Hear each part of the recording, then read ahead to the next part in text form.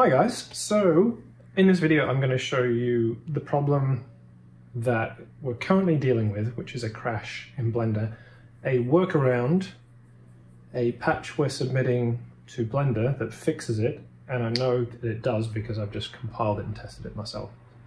And also a little bit about the code if you're interested at the very end. So stick around to the very end if you actually want to learn something about the bug that we're facing, I guess. Some of you may wish to look at that, some of you might not. Anyway, let me just get straight into it because I know you probably want me just to stop rabbiting on and actually talk about the issue and how to solve it. So first I'm going to demonstrate the issue. So we're dealing with Blender 3.1 Alpha, which is a very exciting release because you can use CUDA and optics devices with Cycles X now. Problem is though, there's a crash. So I'm going to show you the crash first so you know what to look for and to avoid. So first of all, I'm going to start up Blender 3.1. So this was downloaded just a couple of days ago. And I started testing it and noticed this crash. So the rendering, sorry, a little bit nervous for some reason, not sure why. Just trying to get over that, so sorry about that. I'm just setting up to do a render with Crowdrender. Now normally you'd have another machine set up to connect to, but I'll show you in a sec why that's not necessary to reproduce the crash. So if you have just two computers with Crowdrender, you'd probably want to use both of them. And you'd be using the one that you're controlling, which we call the client or the master. That's where you'd open Blender, you'd open your blend file, and then you'd connect to other nodes. And you can use this computer to render on as well. If this little camera icon is like this, and this isn't grayed out, then that machine's actually going to render. If it's like this, then the local machine, which we call it, or the client or the master, sorry it's got so many names, it won't render. So in that configuration, the one that you can see on the screen, it's not going to render. And this is the problem. When this is enabled to render, if I just go and press F12 now, Blender crashes. So that's the issue. If you were to connect to, like, say, 2 or 3 other machines and not enable the local, it's fine. So I'll show you that now. I'll just clean up and show you that, just to prove it works, because, you know, it's good to prove that things work. So I'm using 0.4.2, by the way, which is new software we've just released, because there were other bugs that we had to fix where we couldn't use add-on with Cycles X in Blender 3.0. But this one is actually in Blender, which I'll get to. I'll get to the reason behind it. So if we start this all up again, select this, select the, I was going to say select the Cycles engine, select Crowdrender. If I don't select the local machine for rendering and press F12, okay, nothing happens because I don't have another machine able to render, but you'll notice it didn't crash. So the workaround, you can actually get the local machine to render, which I will demonstrate real quick. So I'm going to add a new node and I'm going to call it Ryzen Ninja, which is the computer name that I gave to this computer when I set it up. And I can actually connect to that node and it works. Well, once I've done a resync. Okay, now we should be able to render. There you go. So you can actually, this is actually rendering on this machine, it's just I did it a different way. And we've had this kind of like as a testing tool where you can connect to another node, but it's actually a simulated node on the master or local machine, and it will actually do rendering. There is a downside, however, which is increased RAM usage because you're opening another copy of the blend file in background and then that's rendering. So because of that, there's a little bit more RAM usage than normal.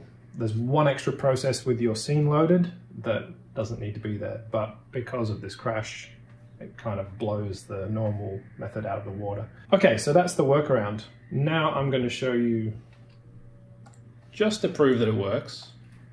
Okay, so I've been working on my own build of Blender, and I've made some changes, which I will go over. So this is the code, and I'll talk a little bit more about it in a second. But I'm going to fire that one up now. I'm just going to make sure this one's fully closed. And there are no more Blender processes before I open the second one. That's kind of a must-do thing if you're opening and closing Blender a lot. So this is Blender 3 Alpha. Essentially, this is pretty close to master, and it had the same code changes from September which are associated with all the work and build up to Blender 3.0, that crashed everything. And this build did crash stuff until I made these changes. So now, if I go and select Crowdrender, I go and hit render, it doesn't crash anymore. Now it doesn't render because I made some other changes which also stop rendering, but the crash is gone. And I'll talk about why the crash is gone now, just in case you're interested. So let's dive into the code. So this build, the hope is we are actually going to be able to submit a patch for this. So I'll show you that. Actually, no, I will leave a link in the description below. Sorry, I'm just so out of it today. I'll leave a link in the description below to the issue that we've got on developer.blender.org. So you can take a look at it if you're interested, and also maybe award it a token or something if you feel generous, because that might help raise its priority level a little bit. Yeah, which I don't know if that helps, but maybe it will. So here's what actually went on. So Blender recently had this change. So if I go to, so when you save a file, it comes in here and does this thing. Now you might be thinking, well, what's saving a file got to do with rendering? Well, when you want to use the local machine, we save a copy of your blend file and use that to be read into a background process to do a background render, and that's how rendering happens in Crowdrender on your local machine. We do that because it's just safer that way. We have a copy of the blend file that only one process has access to, nothing else is going to try and write to it. And it's a copy or a snapshot taken the moment that you hit the render button as well. So it's going to have all your changes in it. Now we only save that file if you've got the local enabled, which is why you can get around the crash if you disable the local machine from rendering.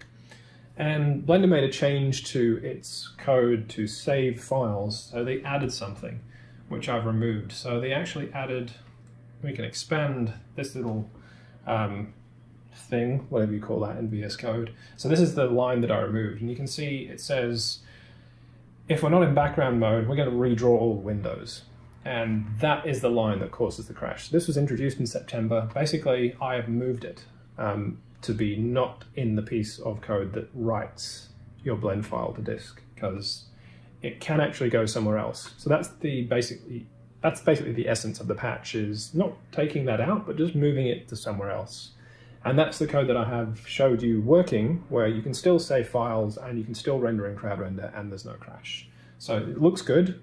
Obviously, it's got to pass muster with the devs. And that's pretty much, I guess, a rundown of the workaround, the bug, and what to expect when you get 0.4.2.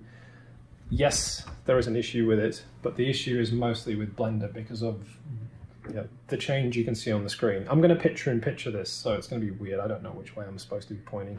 So sorry for the incoherence as well. I have no idea why. It's a lovely sunny day here in Sydney, and for some reason my brain is just fried, and I'm not sure why. Anyway, that's the end of the video. Hopefully this has been helpful. If it has, I would love, like, share, subscribe.